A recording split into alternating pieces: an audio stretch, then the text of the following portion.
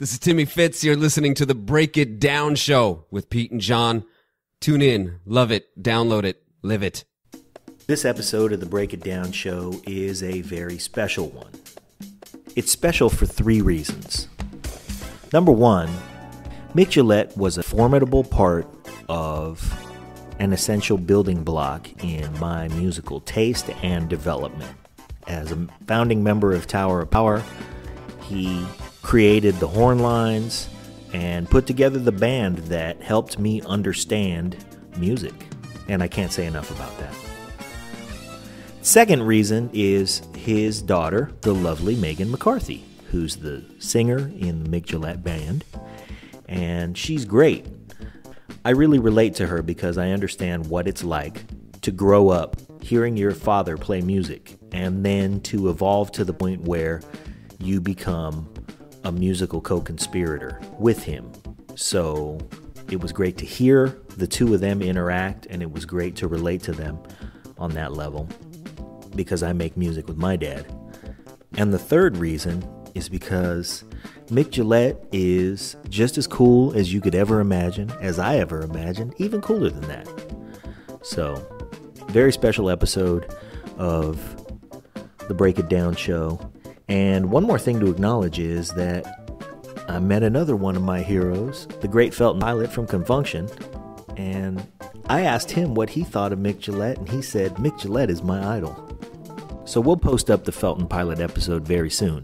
But in the meantime, here's Pete and me with the very lovely Megan McCarthy and one of the coolest, Mic Gillette. Hey, so we are lucky enough to have on the podcast tonight with us on the Break It Down Show, fucking A. Yeah, Jesus Christ. The great Mic Gillette. Oh, is he coming too? Yeah, he's coming too. Yeah, he'll be here. Hey, I think there he is. Oh, shit. Also, Megan McCarthy, who is Mic's daughter. Yeah, Yeah. So you're the singer in the band, I am. and you guys are having a good time, huh? Oh man, I can't even explain it. It's ridiculous. I've been watching him since I came out, and now I get to be up there playing with him, and you got to be good enough so it doesn't just look like nepotism, right? I'd say the pressure is on more than anything Right. else. Totally. You probably have more pressure leaning on you than anything else. You really have to deliver. It's important. I don't want to suck. Nobody wants to suck. No, she's got the right attitude for it. She's a natural, and her pitch is wonderful. Her ideas are beautiful. She's been listening to so many people over the years. She in high school, she could jump into her car, and the kids all going out to get lunch somewhere, and she's slamming Aretha Franklin and some. And you're educating people. Oh, Wilson Pickett. They're going, what's that? It's like my wife. She's a little bit younger than me too. But when she came to me one day, she says, "You got to hear this brand new tune, man. It is so funky." And we're talking about 1994. She goes, "Yeah, man, it's this guy named Edwin Starr called 25 Miles. Well, you got to hear this." I said, "That's from '68, maybe '69."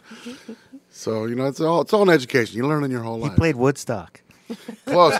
That's a funny one, man, because I was in Cold Blood for a while, and I'll talk a little bit about that in a minute. But the leader of Cold Blood runs into Bill Graham's office, and he's pretty toasted.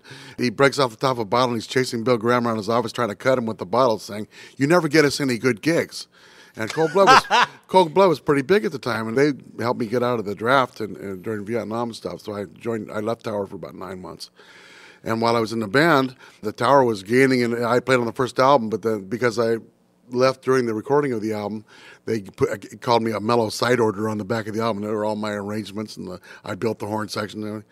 So anyway, he runs into Bill's office, and he's chasing him around, and Bill goes, "No, I got a great gig for you guys. You're not going to believe this one." And he goes, "No, you're not." So finally he had to have his employees come in and tackle him and haul him out of there.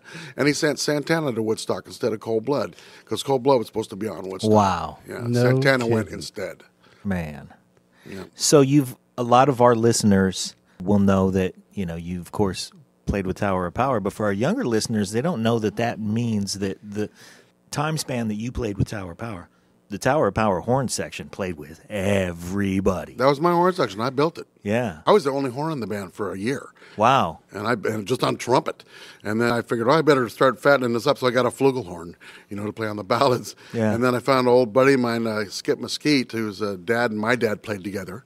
And it's funny because both of our kids now have done things together too. Wow. And they both have little ones, so there can be like 4 or 5 generations of the Mesquites and the Gillettes gigging together before too long here. But I built that horn section up to 5 horns, and to where we were getting, our first big recording session was the very last Big Brother and the Holding Company album that Janis Joplin was on. It was called Be a Brother. And Nick Gravenites was sort of taking over the band. And we played on that, and next thing you know, we're doing Santana's third album, Everybody's Everything. That's one of my arrangements on that one. And things just started opening up. And then I have a discography on my website, micgillette.com, and we probably have 400 or 500 albums listed on that. Wow. Yeah. 400 or 500 albums. Oh, at least. And those are the ones we listed. Look at this guy. I know. Man, you look great. It's great just to be, looked at and not viewed. Yeah. Yeah, no kidding. Yeah. I mean, really, for as long as you've been around making music, and you've played the soundtrack of my life. I mean, when I was a little kid, my dad was a sax player. So I've been listening to your stuff literally all my life, too. Mm-hmm. I've had grown people walk up to me and say, I'm here because of You're Still a Young Man. Yeah. I bet. My mom was once a diamond sparkling in the sand. Oh, you better believe it. That's my favorite flugelhorn solo I've ever played on that. Wow.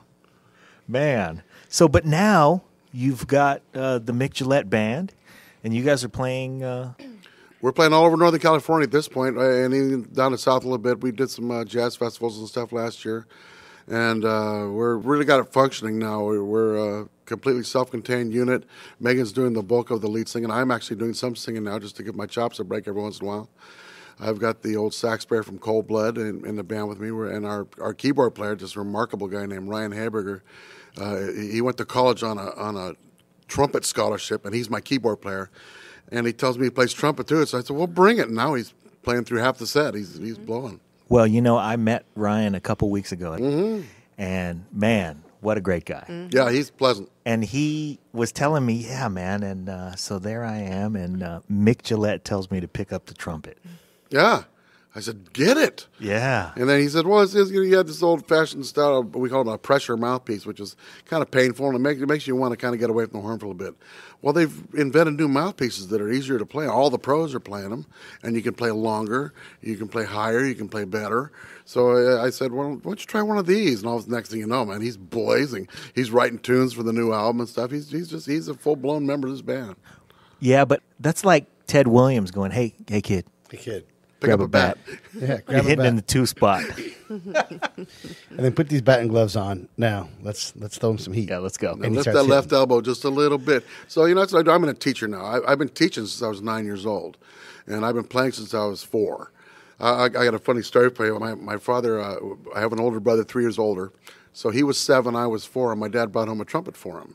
My dad being an amazing professional trombone player, Ray Gillette. And my older brother's named after him. He's Ray Gillette III. And he bought him a trumpet for my older brother, and he didn't really like it that much. And I kept telling my dad, hey, I want to play it. And he goes, no, you're still too young.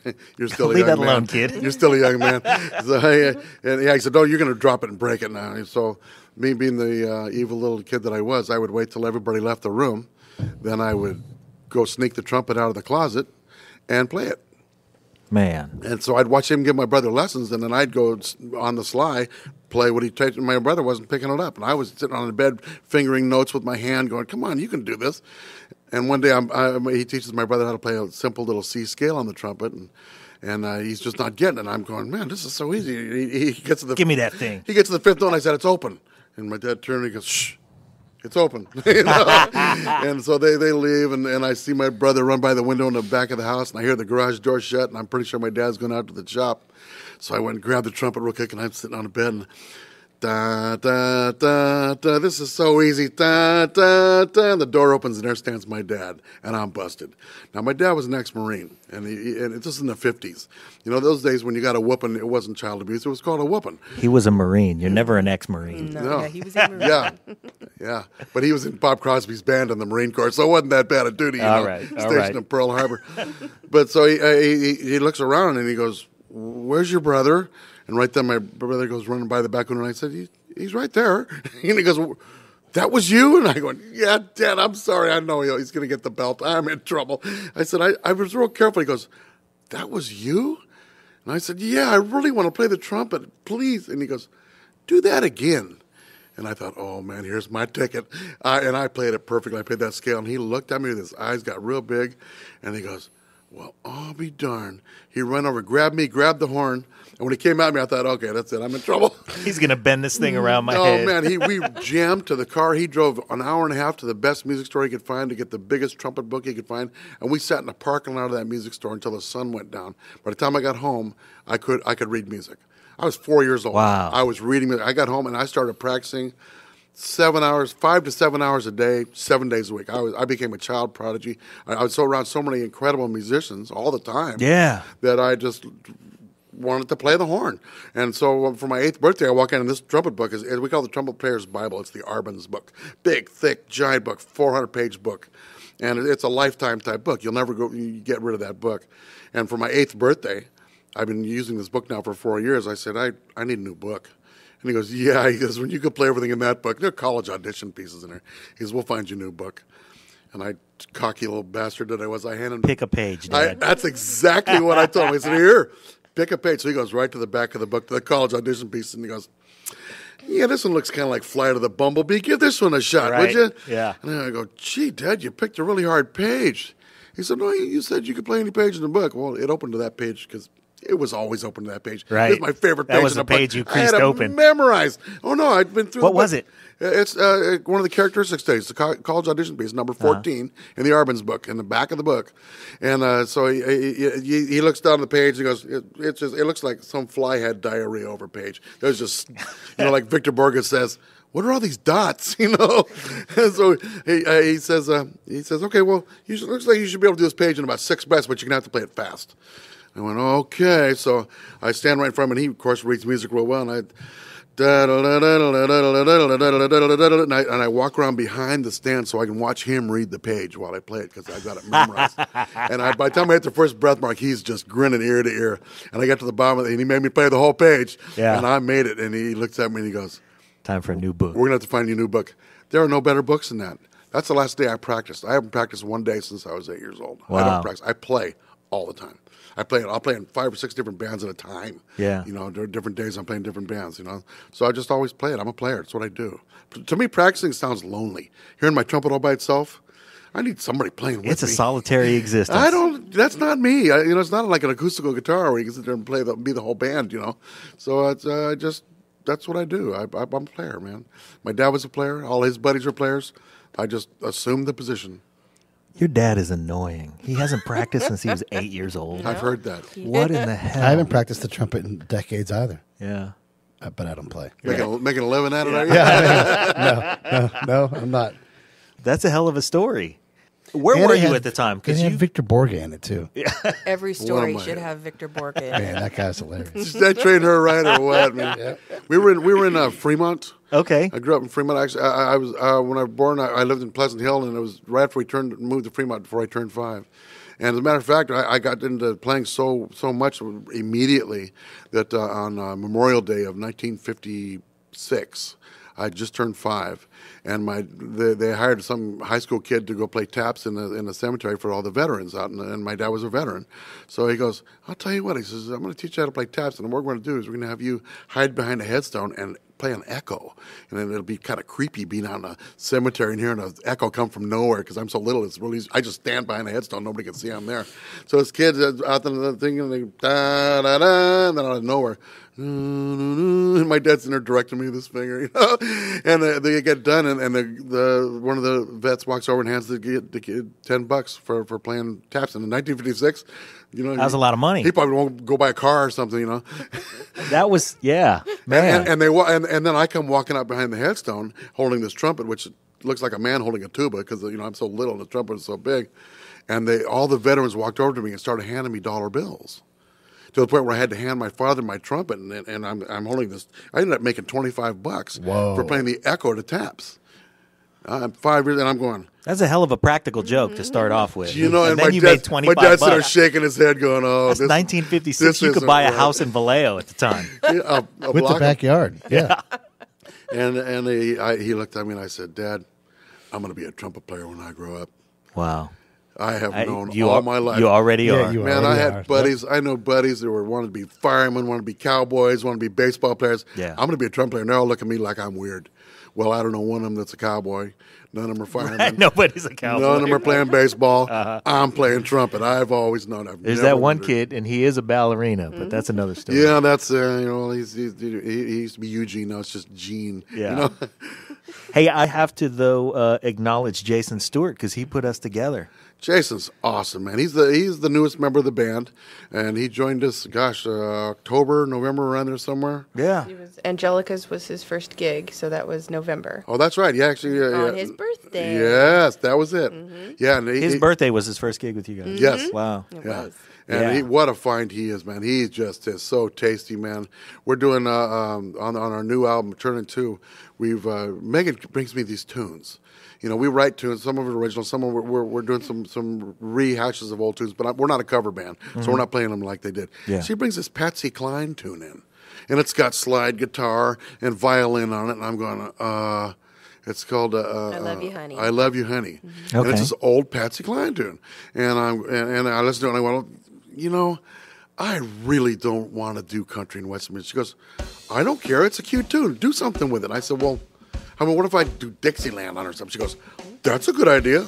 It's now our entrance tune. We walk in playing this, and it turns from when the Saints go marching in. We got a marching bass drum, marching snare drum. The band walks into the venue playing, and we get on stage and light into this song, and it is so fun, man. And we're having a ball playing this. Man, that is cool. And Jason's what's he doing? He's playing. Jason has the Shaking a tambourine or Yeah, something. I think it's the tambourine. It could be the tambourine. No, I think he had the cowbell. He brought a cowbell. Oh, that could very He well was be. proud of his cowbell. Yeah, that would be him. But then she comes in, and another buddy of ours comes in, and he goes, "Man," he goes, "You've done something really unique there with that old song." And he said, "I get this song. I would love to hear you guys do. It's this old Hank Williams song called Cold, Cold Heart." And it's I went, okay, well, we better take that somewhere else. It made its way onto the record, wait too. till you It hear what did. she does.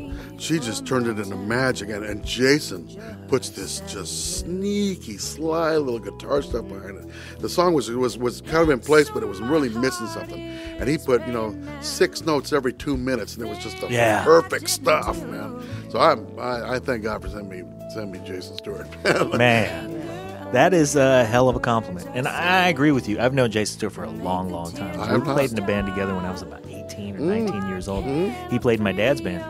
And I remember one time we were playing in Fairfield, and we were doing this outdoor gig. And, outdoor gigs always sound great. Oh, it sounds great, yeah. Yeah, and like you can almost hear the sunshine.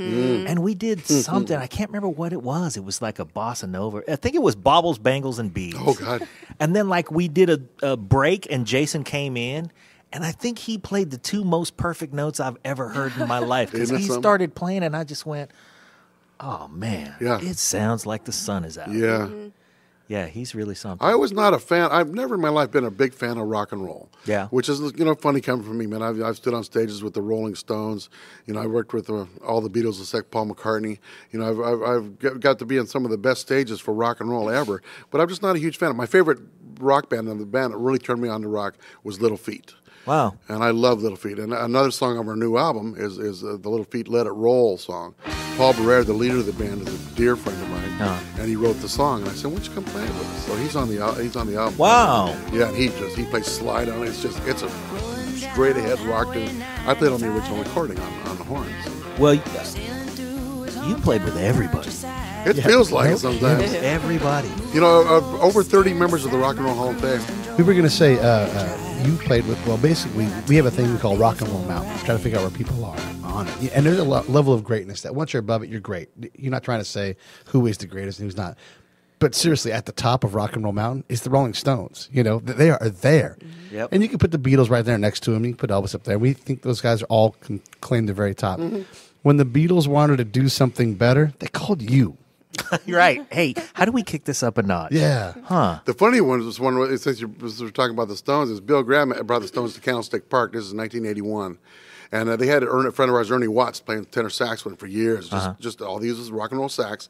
And Bill Graham says, "Why don't you guys come play a song with the Stones, man?" And we're all going, okay, well, that sounds good. So we go to Candlestick, and he says, just come to the dressing room during the sound check and meet the guys and talk it over with them. So we go walking in, and I'm thinking about it. So I'm going, years ago, Mick Jagger and Otis Redding, of all people, wrote a song together called Satisfaction. And the Rolling Stones do this old, slow, near, near, near, near, near, near, near, near, near, near. Well, when Otis Redding did it, he did it up in a higher key, but he snapped it and put horns on it and did it much faster. So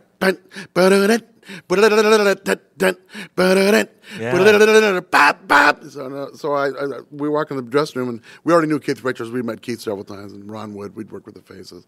And Mick goes, well, what are we going to do? What do you guys know that we can do? And I said, well, do you guys ever play Satisfaction anymore? And he goes, oh, yeah, we haven't played in a little while, but we all know that. I remember that tune. Yeah. And I said, well, do you still play it anymore? And he goes, yeah. I said, well, we played the Otis Redding version of it for years. I said, he goes, oh, but see, now, that's a lot different than the way we do it. And I can't even fake Mick Jagger's accent, but I know that lip goes out about here. And Mick says, well, we do it a lot slower. I don't know if they'll recognize. I said, I'll tell you what. I said, we'll slow ours down. If you can pick yours up just a little. Meet in the middle. We'll do it any key you want. And he goes, you can do that? I said, that's why we're here. We're Tower of Power, baby. No, I didn't do that. Yeah. I said, that's why Bill asked us to come in and we can do this. Yeah. So we work it up, and we're in the dressing room playing it, and Keith Richards is just flipping out. He's running around the room playing, this is the best, and we're going to use the horns. So we were up on stage standing, and they're going to play the Satisfaction for the last song on the set. There's 78,000 people in Candlestick Park. And they got this special stage on set, but we're behind some big giant curtains on stage, about 4 songs we're supposed to play, and they break into Jumpin' Jack Flash, and we're back behind the curtain. I'm going, Doc, play this. I gave him a couple of scoop parts to play, and then I've shown the horn some other parts. You play the 7, you play the 3rd, just, jumping, bow, bow, ba-da-da-da, bow, and we were playing some snappy little horn stuff, and the song's just about over, and all of a sudden Jagger comes running behind the curtain, and he listens to us for a second, and he goes, get out here! And so we run up on the stage, thinking we're going to finish the song with him, and he stops the song, and he walks up to the microphone and goes, wait till you hear this! And he starts the song over again. But take this silly little horn arrangement that I made up on the spot. Yeah. The horn section that plays with the Stones live now plays that same arrangement, note for note. And we get done with Jumpin' Jack Flash, and I'm going, okay, the crowd's going nuts. They know who we are. It's the local people. Yeah. And Jagger he goes, all right, you guys ready for Satisfaction? And I go, yeah, we're ready. He goes, good, we're doing Brown Sugar. Make something up. Okay. All right. And so we did. They're using that arrangement to this day. Wow. Man. And they're using a 5-piece horn section. Yeah. So, we leave a dent wherever we go. I guess, man. We aren't great, but the great don't mess with us.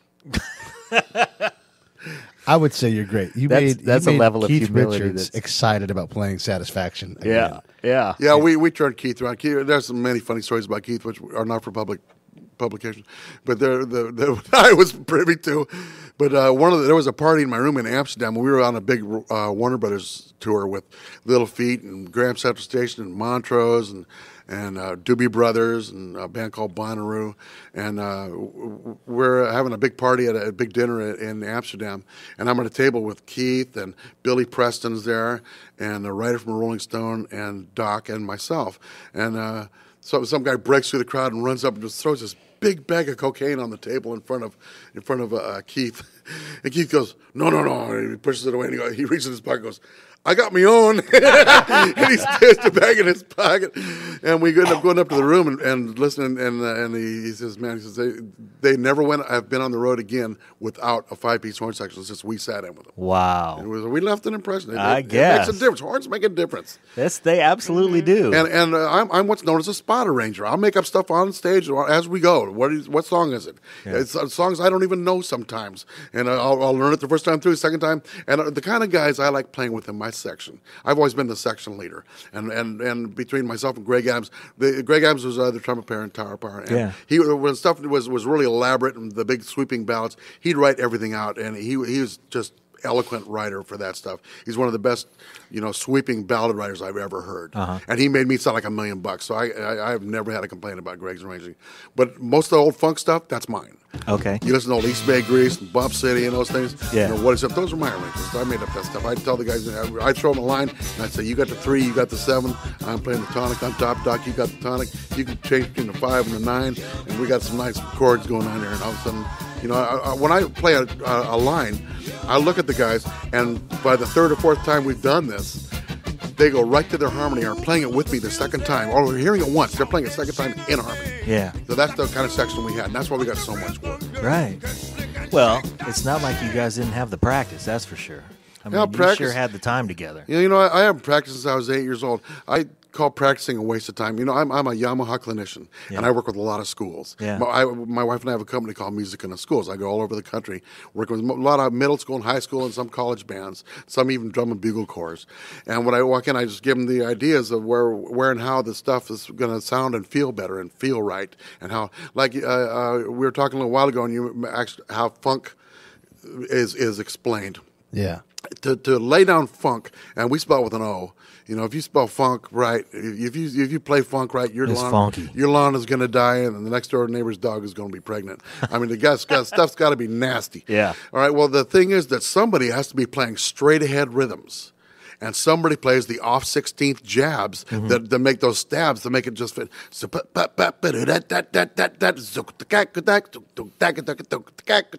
That stuff. Right. Well, that's the David Garibaldi school of funk with Rocco, and there's the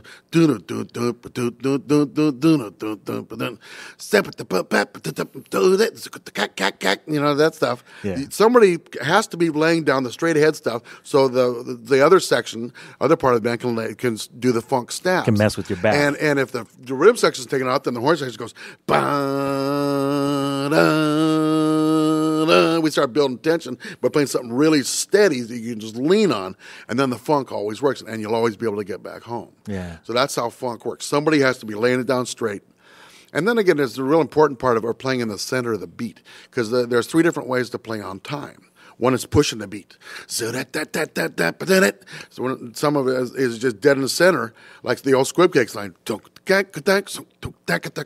It sits right in the middle. Right. Then there's the old bassy style. Where you're on the back of the beat.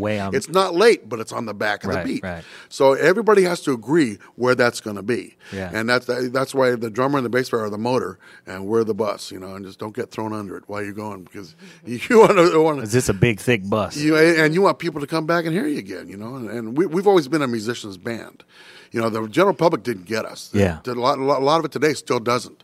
But the musicians go, oh, my God. There's a musician I've met that didn't want to play in that band at some other time. Oh, absolutely. Yeah.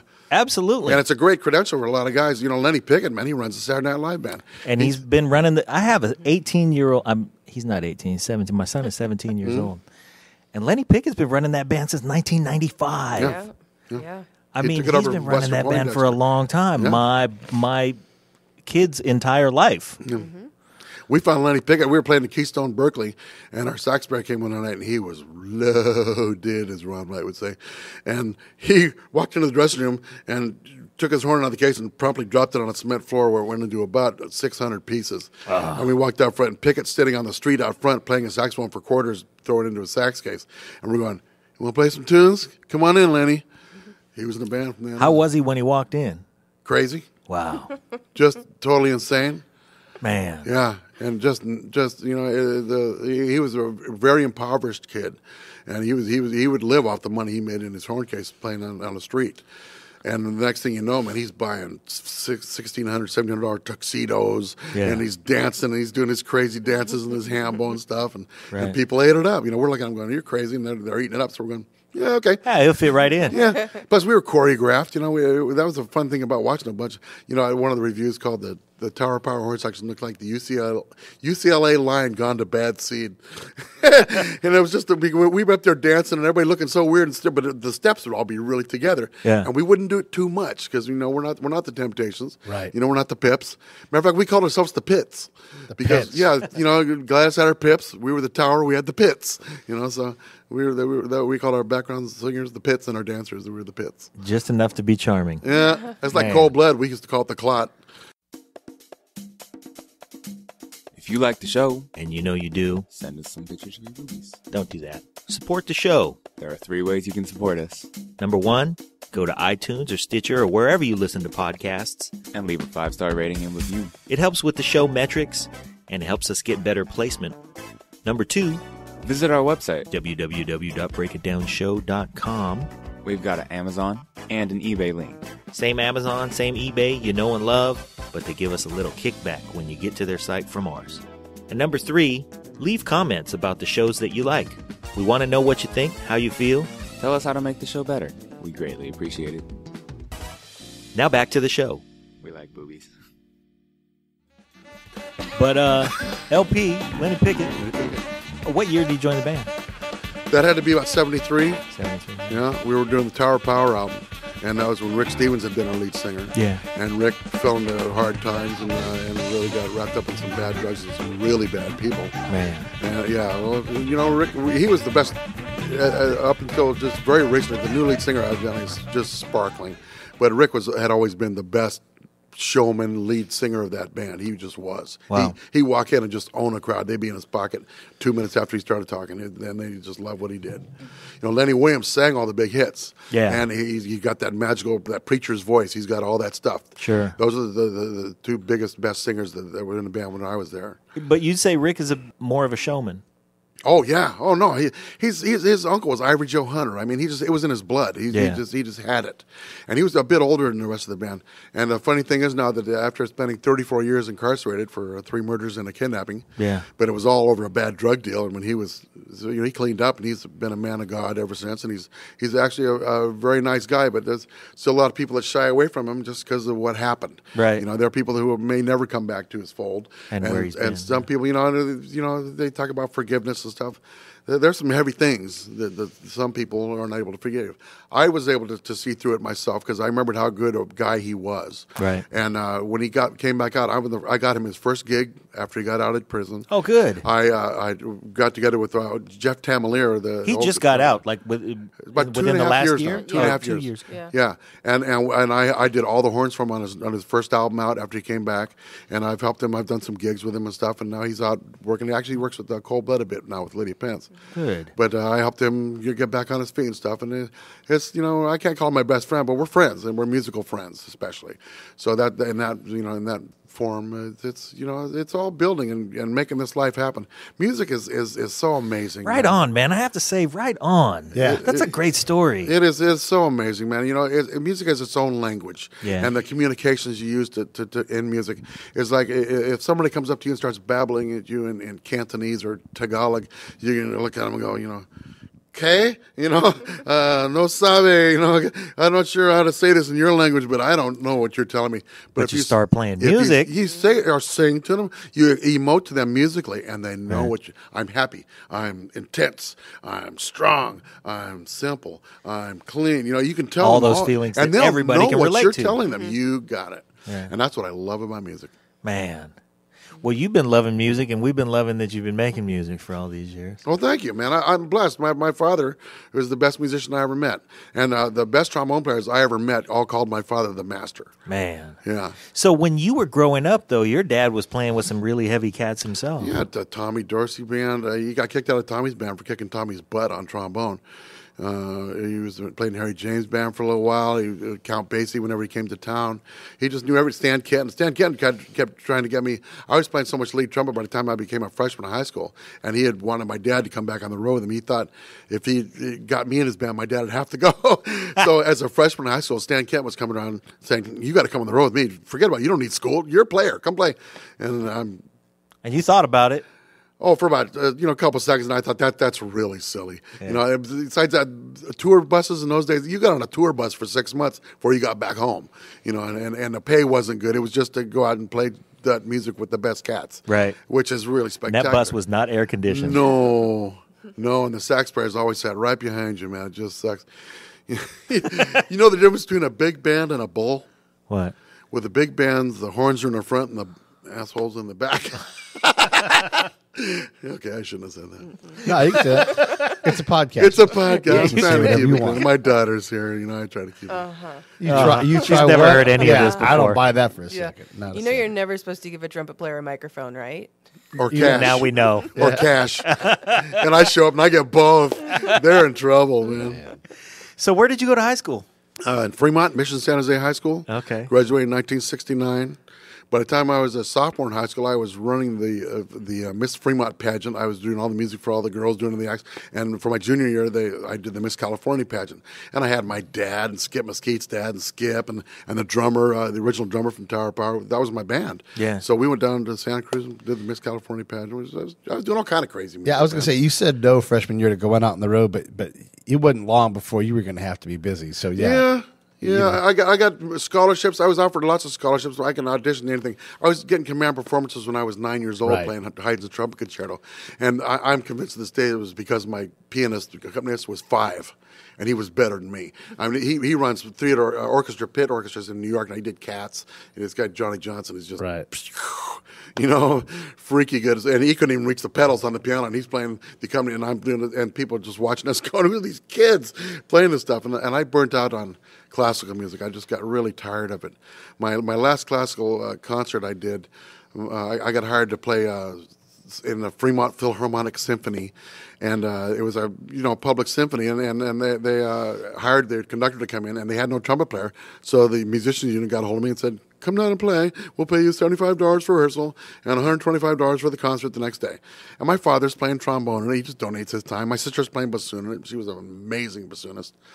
And so I go down to the rehearsal, and I'm already in Tower, and I'm traveling the world. And okay, I'll go do this. What the heck? It's right in town. And I go in and I look down at the sheet of music, and it's got 1,163 measures rest before I come in. Oh! And it's got 17 notes, and I'm done. And there's still more that I have to sit through. And it's already classical music. It was some Schubert symphony or something, I believe. And so I'm sitting there, and I go, oh, my God. And it's slow. So here I am, 62, 2, 3, 4, 63, 1,001, 2, and I'm counting, and I look over, and there's this cute little girl playing second violin over there. And I look over, and I go, oh, and she looked over and winked at me, and I went, okay, well, symphony music stick around it's not for a little all while. bad. And then all of a sudden I went, oh, I lost count. Oh no! So I'm looking up the clock. You had and to count to 1,163. I'm looking up at the clock, and I'm going, okay, we started about 10 minutes ago. Probably the next 3 or 4 minutes I need to be able to play. What a stupid thing to get caught in. So I'm sitting there, and I got my horn ready, and I'm looking. The part's pretty simple to play, and I'm looking at the conductor, and I'm sort of quizzically looking at him, and he already, lost your place. That Only bastard lost his count. only other guy in the house who's getting paid to be here. Let's see how this goes. So I'm sitting there waiting for him, and all of a sudden he just stops the orchestra, and he looks at me, and he goes, for a professional musician, you really let us down here. You only have, 17 notes to play, and we waited for almost 15 minutes for your entrance, and you missed it. I know it's a lot of measures to count, but you can count, can't you? My father walks over and kicks my chair, and he goes, we're going to start this piece over again, and the whole orchestra groans. He couldn't back up 4 measures and bring me in. Come on. So, yeah. So I went, and he goes, I'll even give you a clue. He goes, you double the oboe part. Mr. Oboe player knows how to count, and he'll make sure you don't miss that part. They're not going to want to start this piece again. So we'll start it now, and I didn't need to count. I knew exactly where his part was, and I just sat there and he wouldn't look at me because I'm burning holes through his head, and I'm not happy. And so we get to the spot, and this time he looks over at me like he's supposed to about 4 measures before I come in, and puts his hand in the air like, your part's coming up. Yeah. He didn't do this for me the first time. Right, like I he was should have done ready. the first yeah. time. And the part comes in, and he waves his hand right at me, and bing, I came in, played my 17 notes. I thought perfectly, not overbearing. Just nailed the I don't even remember the part. 17 notes. I get done with it, and he stops the orchestra. He goes, so now you think you're the soloist. He says, you just drowned out Mr. Oboe. Mr. Oboe, you might as well just lay out during that part. We're not going to need you. Mr. Trumpet has that covered well. And matter of fact, I don't think they'll even hear the violins. I have 23 violins here, but I couldn't even hear them. You were playing so loudly. And he's just way exaggerating. He's just really belittling me in front of me. And he knew my father was there and a lot of people in my community. And I'm just going, oh, man. He goes, you're supposed to blend. I know you're in rock and roll and you don't understand anything about blending. He says, but if I can hear you, you're playing too loud. And I'm thinking, that would have been good information, about 20 minutes ago. So you choose to tell me that now. So I said, okay. He says, we're going to start this piece over again. Jesus. By now, people are throwing things at me in the orchestra, and I'm about 2 inches tall. I'm just humiliated.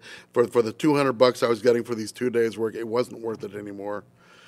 And so he gets up and he counts, and I look over. I said I was distracted, and the second violin player, she's over going, I never even met her even afterwards, but it was like she knew why I'd missed it. I got distracted. Yeah. So now he gets to the spot.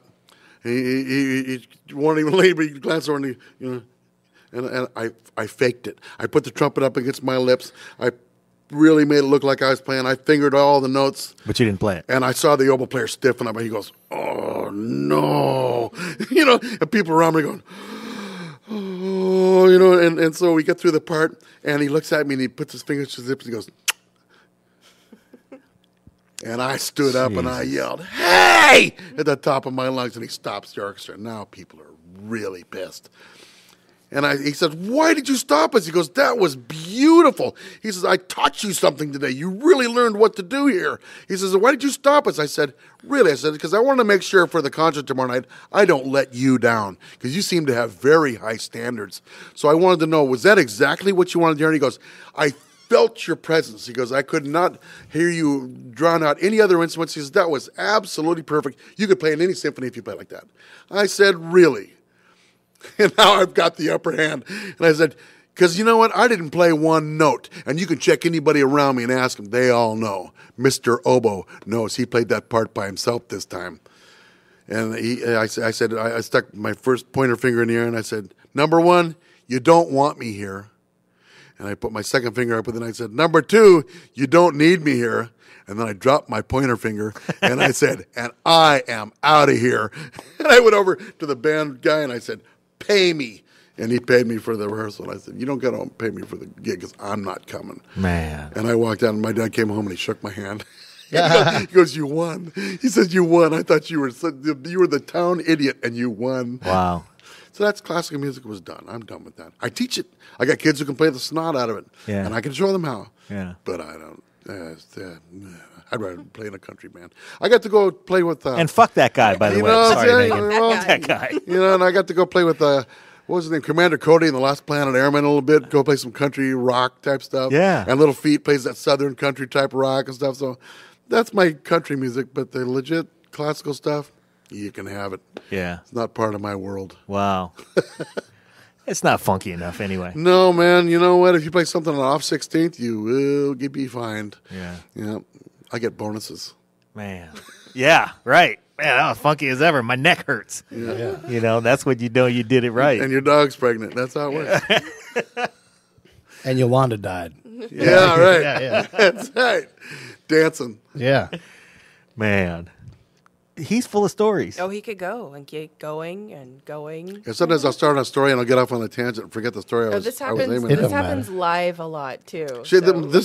My daughter's the voice of reason. She goes, Dad, let's play the next song. Yeah. Oh, okay. Let's not talk about that now, okay? No. Let's talk about how, on Veterans Day, and I'm talking about how Cold Blood bought my way out of the draft. They don't really want to hear that. How did that happen? I was getting drafted, and I didn't want to go. It was during Nam. I'm already playing taps for friends coming home in body bags. Right. I'm going, it's not a war. You knew what was going on over there. I'm not going to do it. So my dad says, well, let's just get you into one of the bands. He goes, let's go over to Treasure Island and audition for the Navy School of Music. He says, one of the best music schools in the world. Sure.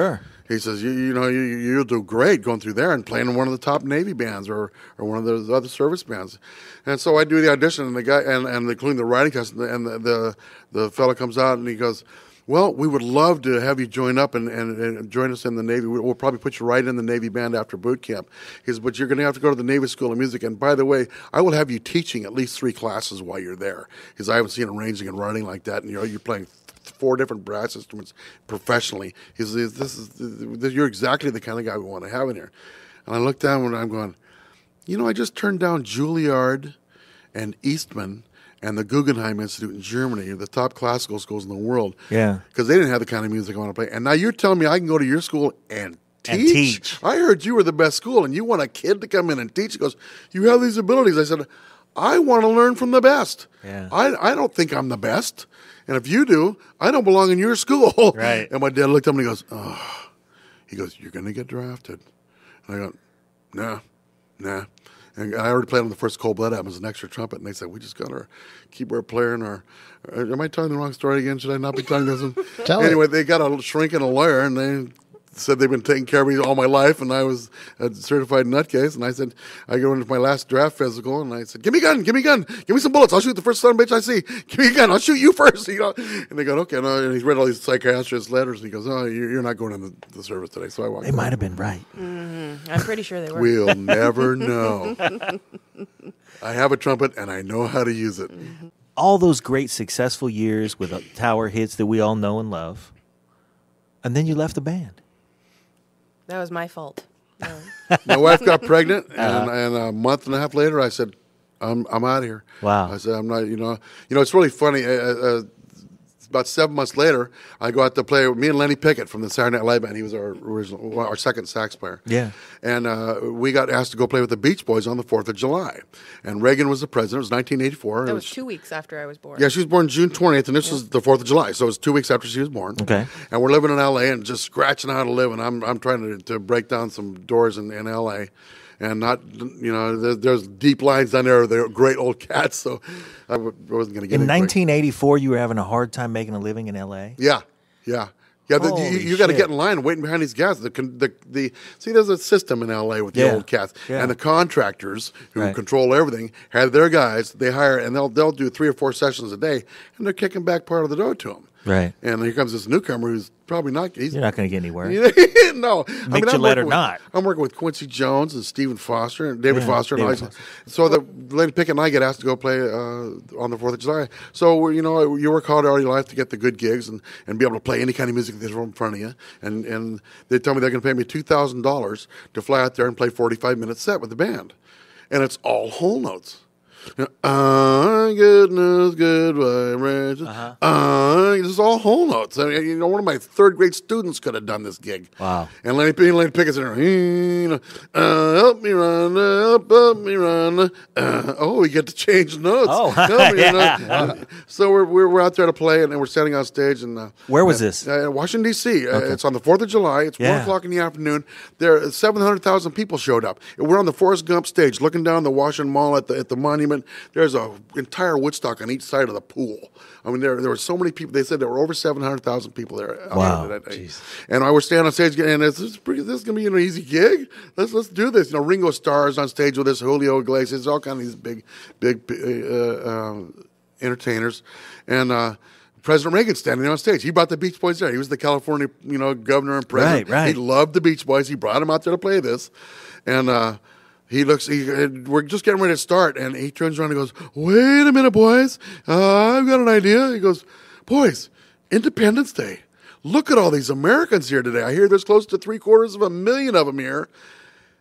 They should have their national anthem. Boys, play the Star Spangled Banner for him. He just had this epiphany. And he goes, play it rock and roll style, Beach Boys style, any way you want.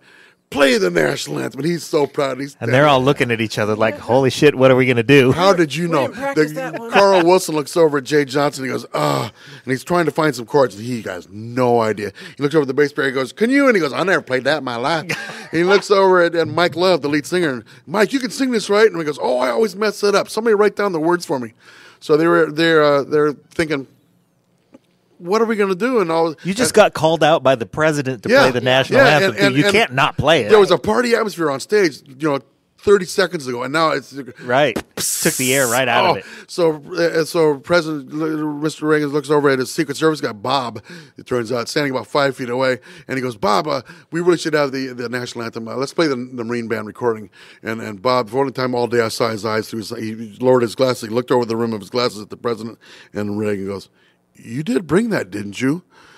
No, sir. He turned and got in Carl Wilson's face. Story is the best. I know, it just gets deeper. He gets in Carl Wilson's face and goes, "We have a band here today." He says, "You mean to stand here in front of the President of the United States on the 4th of July and tell him you can't play the national anthem?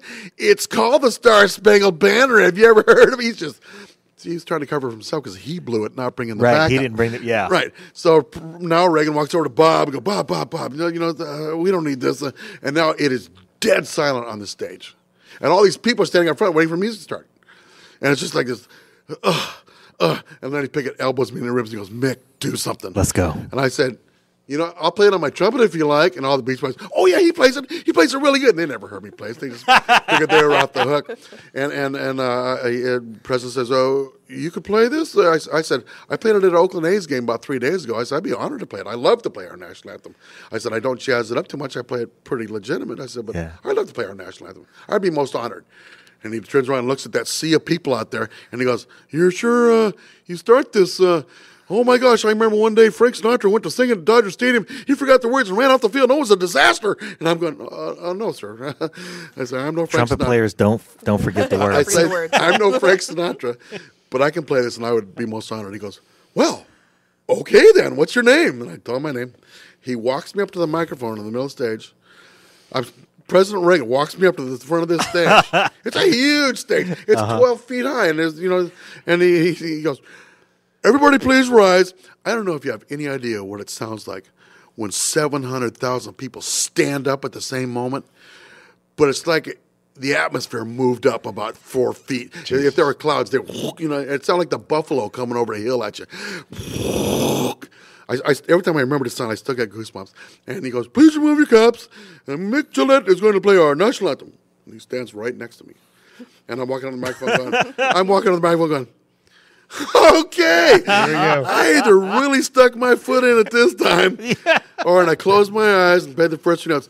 Ba, ba, ba. And I went, piece of cake. Yeah. And I played it, and I got it going nice and strong. I put I put a couple little bitty things in it, and about halfway through it, I'm in the middle of the song. I feel this clamp on my shoulder, and I glance up, and President, he's a big man, and he's standing next to me, just beaming at me, man. And I'm playing, and I get to the end of the song, and I stick my fist in the air, and I yelled, "Play ball!" Boom! The band starts into good vibrations, and they're just rocking. President Reagan spins me around, gives me this big hug, and he goes, "Young man, you saved the day." And I teach this at my clinics. I'm a Yamaha clinician. I teach this to the kids. I say, you always play your best. I said, the one rule is you're always performing. Don't practice. Practicing is a waste of time. We all know practicing is trying. Yeah. We all know what Yoda said about trying. Right. Don't fuck with Yoda. Yeah. There is no try. Do or do not. Do not. And if you're always playing your best, always play the best you can. Next time it'll be as good or better. Right. And that will be your standard. You will always be playing your best. And when I walked up and I doubted myself for a second, as soon as I started playing, I realized this is the way I play. It's not a hard song to play. You know what the hardest song in the world to play is on a trumpet? What? Taps. Oh, man. Oh, my God. Wait, before you get off into that, I just want to say that Mick just asked me, I don't know if you know what it feels like to have the president put his arm around you and to stare down 750,000 people. And you went on with your story, but in my head, I'm thinking... It's a visual, isn't it? No, Mick. I don't know what that feels like. Nobody knows. Exactly 0 people besides you know what that feels like. One of the top 10. That was like I bet, man. When I did the nobody else knows what that feels like. When I did the last national anthem at Candlestick Park, Willie Mays came in and put his arm on me and walked me onto the field. And we weren't even supposed to go out there yet. And he just walked me right out to second base. And I'm in tears. I got sunglasses on because I'm crying because Willie Mays has me. Man. Mick played for 700,000 people with the Beach Boys, where he saved the day for President Reagan, and that made his top 10. Yeah, that's among the most memorable moments. I'm gonna cry of the '80s that I think back. Yeah, that particular year, it was one of the. That particular year. I'm such a lucky guy. Oh, my man. grandpa, I'm half, but I'm mostly Irish. My grandpa was from Ireland. He named me Mick. He says that's the worst thing you can call an Irishman. Yeah. He says when somebody calls you Mick, you just smile at him and go, yeah. That's your name, and I've loved my name all my life, and that's. And I was telling somebody earlier when I first time I met Mick Jagger, I told him he was the reason there was no K on my name, and he had no idea what I was talking about. Stuck that big lip out. He goes, "What? No K? You don't spell it with a K?" I love your Ronald Reagan and your Mick Jagger imitation. It cracks me up. They're all pretty much the same. It's the same imitation. Yeah. And one was taller. One just has a bigger lip. And he had a big black car. Oh, man. So, man, that's a tough story to top. Yeah. No Where do we kidding. go from there? It got silly. It got pretty silly. And then I stepped back into the horn section. Right, Like 45 back to the minutes worth whole of whole notes. notes. Yeah. You can actually find that concert on YouTube. Yeah, they just started showing it on Yeah. YouTube. Oh, wow. I haven't seen the anthem part of it yet, but you can see me playing with that. Yeah. Also. I'll be watching that tonight. Yeah. Yeah, it's a long one, but it's pretty cool. It's Yeah. like Beach Boys, 4th of July, America, 1984. I think America starts the show off, and then Yeah. Julio comes out in LaToya. The toilet. Wow. That was back when the Beach Boys had that thing with Alexander Haig, right around that time, wasn't it? The year before? No, James Watt. James Watt. Yeah. They had us. Somebody made us all T-shirts that said James Watt was right. Right. It was the biggest joke going there. That's funny. But after the show was over, we were in the dressing room. We were getting ready to come home. I'm dying to get home. I had my best band gig in a while, and I got a bunch of cash in my pocket. And we're in the dressing room putting our horns away, and the president and his little entourage comes walking in the dressing room and walks right by all the Beach Boys, right by Ringo Starr, walks straight over to me and shakes my hand and thanks me again Wow. in front of all these people. And I'm just going, I think you're the first Republican I've ever liked, and they lost it. So you show up. Yes, You're in L.A. ruining the party. You guys lived in L.A. That's one of the What'd top you do? moments of my life is her showing up. Aw. Matter of fact, That's better than staring down 700,000 people. Oh, you could have doubled that. So you were living in L.A. at the time. Mm-hmm. And you quit the band. Yeah, I left the band and just shuffling around. I actually was looking for day jobs. I learned how to drive a forklift. I was just puttering around in warehouses and stuff in LA, learning how to, the other half lives. And Tower people have the wrong conception. It was a 10-piece band. You know, and when you get the booking agent and the management and the crew and the tour companies and all that stuff, Cutting that up a lot of ways. that's a little bitty piece of the pie. The band gets less than half the money. Yeah. And it's a 10-piece, 11-piece band at that time. So, there was no money ever to speak of. There was one year I made about $13,000. There was some hard times.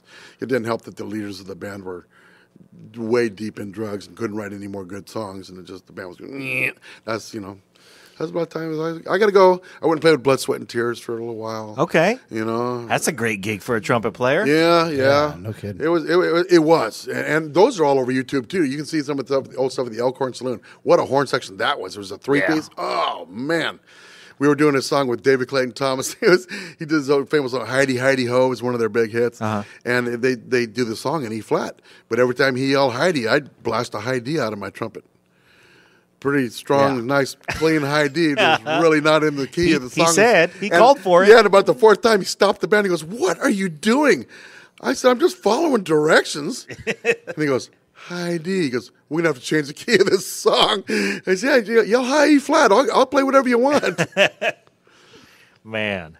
That's why you don't give a trumpet player a microphone. I guess not. No. You make my job easy. Let's go through that chronology, though. So you're down there putzing around. Yeah, Megan gets born. I'm doing occasional sessions, not too much. I had a guy who I'd really, I don't really want to name him, but I had set him up in the studios down there. Yeah. He was now working because we were so busy. I introduced him to Quincy Jones and David Foster and John Stronach and some of these really top, Bill Schmid, some of the top producers in L.A. And then I found out I'm having trouble getting work. I'm knocking on people's doors going, I know you're still producing a lot of albums. I'd love to come, work with you again. And he says, well, I'm using this other guy now, and he tells me not to use you because you don't blend with anybody else. If you aren't playing lead in that horn section, not to use you. And I said, I checked with him. I called him up. I said, he goes, yeah, I got my own guys, and we're doing it, and we blend together better. I went, thanks a lot, man. Enjoy your life. And I hung up the phone, and I don't want to name him. He's kind of a well-known guy. But I set his life up. I set his life up, and he's had a great, great career. And I'll tell you why I don't want to name him. He's got a tumor on his neck now the size of a grapefruit. Wow. And they tell him if he takes it off, he's not going to play anymore. So I just leave that alone. Karma took care of him. No kidding. I'm blessed to have the most wonderful family. I'm all about family, man. This is my life is good. I am a happy man. Music is flowing throughout me all the time. I'm honoring my father wherever I play. You are clearly living a great life, man, because you look like $1 million. You look like you got another 50 years ahead of you. Oh, I love hearing that. Thank God. Mm-hmm. and you get to play music with your daughter. Is that the best? That is so cool. It is very Anything cool. my daughter does, I love. I can't I'm even like, are begin you to watching tell you. TV? Yeah. You know, when you get a chance, listen to Cold Cold Heart on the new album. And what we did, we played at an old club over here called Armando's, and during It's Armando's and Martinez. Yeah, That's right. Yeah. She Little sings joint we most all of this- know and love. It's just a quiet little band with Jason putting his beautiful, sneaky little stuff behind her. Yeah. And then I grabbed my horn. I went out into the audience, on the far end of the audience, and I played back for her from across the room. And there was the hairs were standing up on everybody's arms. It was magic, man. Oh, man. It was really a communication thing. He doesn't like me at all. Right.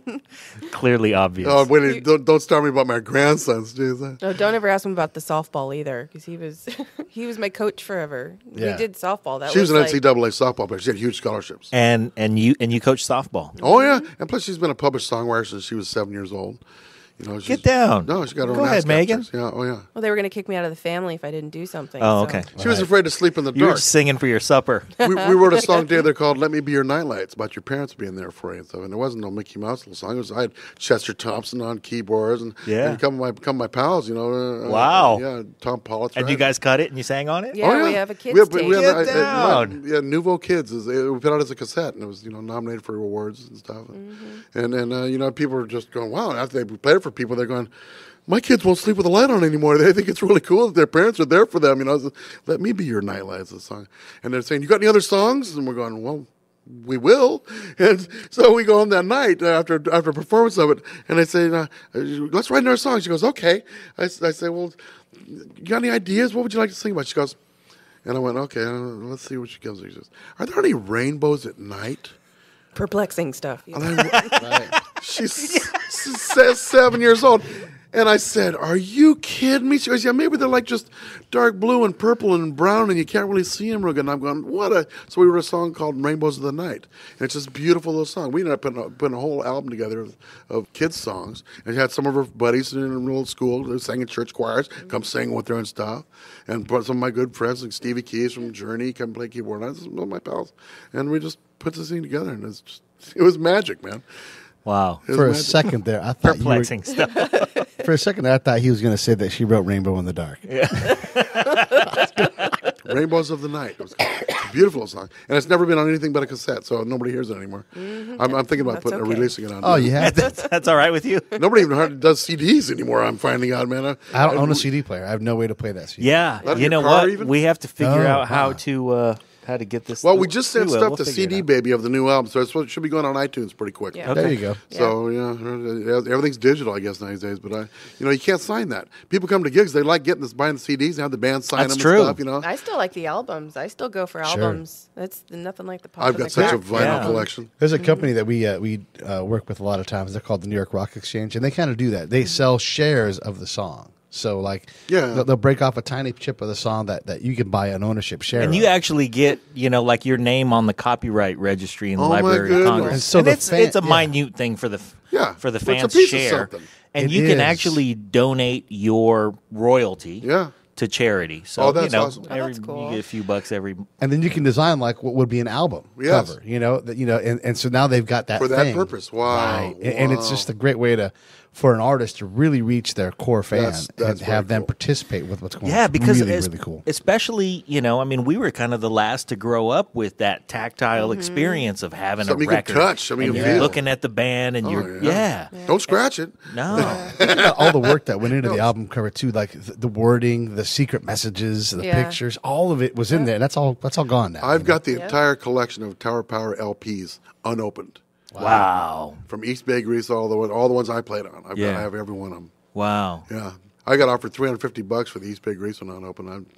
I've just never let it go. Well, as far as getting your fans involved too, we did for this album we did a Kickstarter. Oh my God. There you go. campaign. Yeah. Oh, the Kickstarter campaign Yeah, a funded friend the of ours record. came to say, well, Yeah. you should try this. Right on. And we had so many people, I bet. just come in and were so generous and Right. really got it taken care of, and it's huge. This crowdfunding thing is It's something special. it for sure. is. It's really cool. And then they feel like they're a part of it, and it's really cool. They are a part of it. I mean, They are. but they feel. I mean, and There's for names in the album. for certain donations, you get certain, things that, I'll call you up. I'll play Still Young Man for you on the phone for somebody's birthday or something. Here, I do my own little things I can. Hey, man, that's awesome.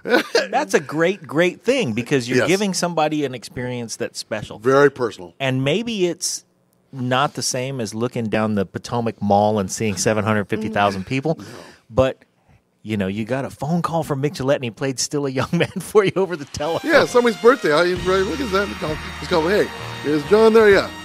Hold your phone back.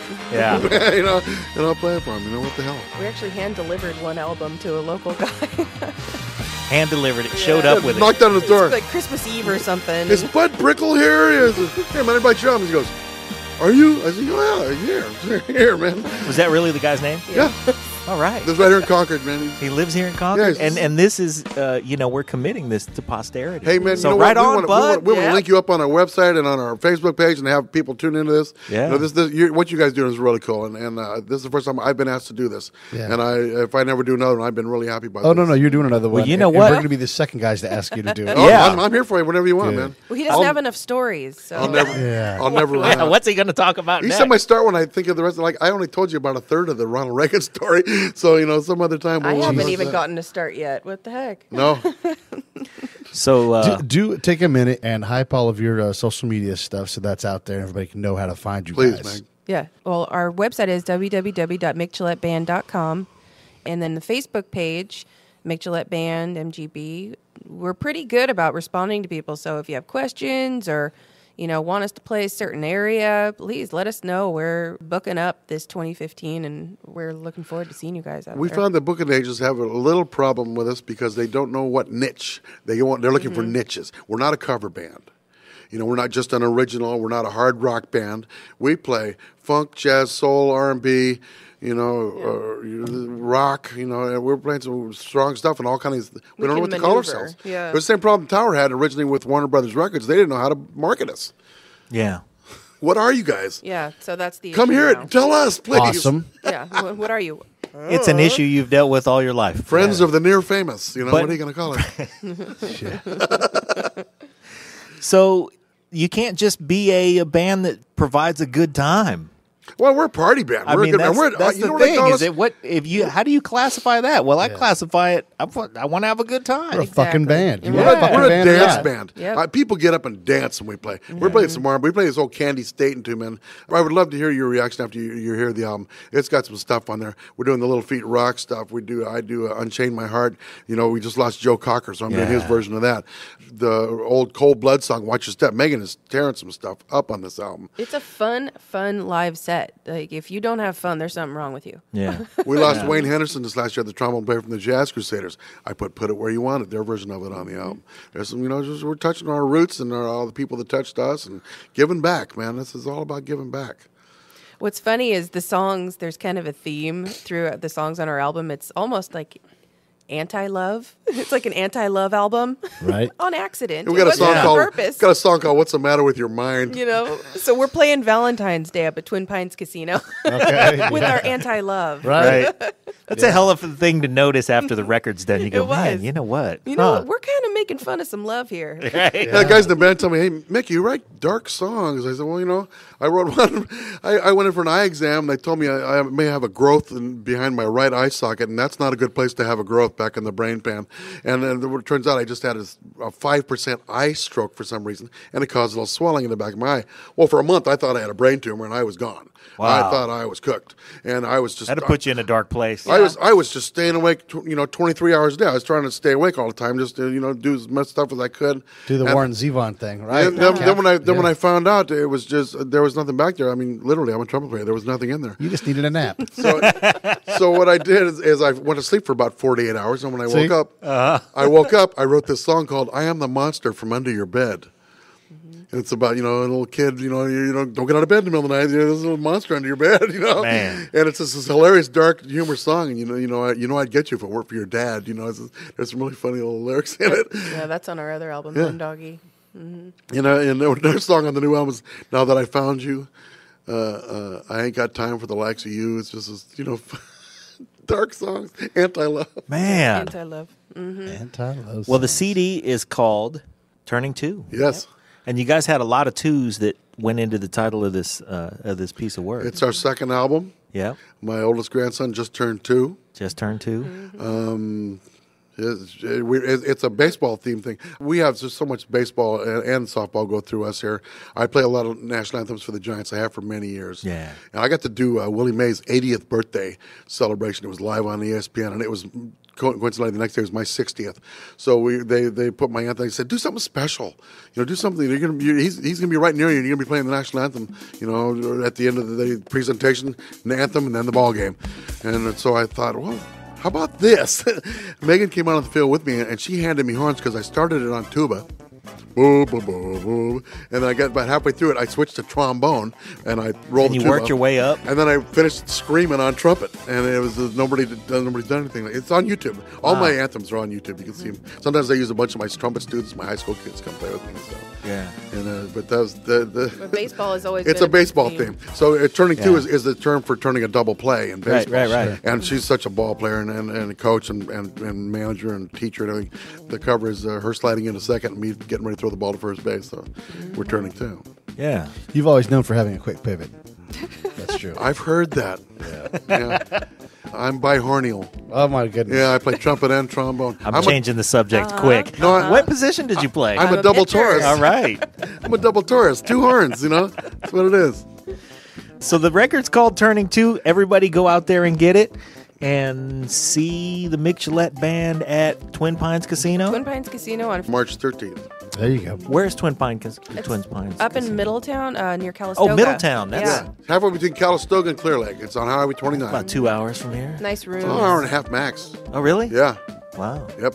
Okay. Well, Twin Pines They got a nice Casino. hotel up there. It's Valentine's. Come on up, you sweetheart, and hear some good music. Listen to a Anti-love. couple of anti-love songs, but you'll be Yeah. dancing. Oh, you'll be dancing. And You'll it'll be set the laughing. mood about it. for later. We keep some humor. Yeah. Keep some humor.